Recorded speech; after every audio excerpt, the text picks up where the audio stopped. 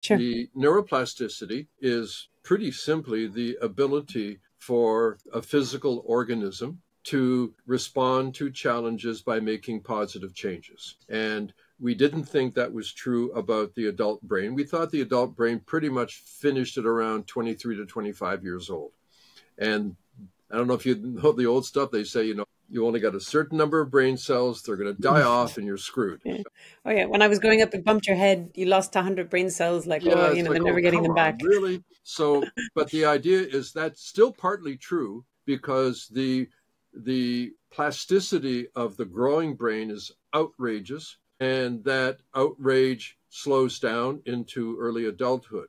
However, it does not mean change is not possible. Certain areas of the brain can change quite impressively. Fortunately, one of them is the hippocampus, which is basically a memory central in the brain.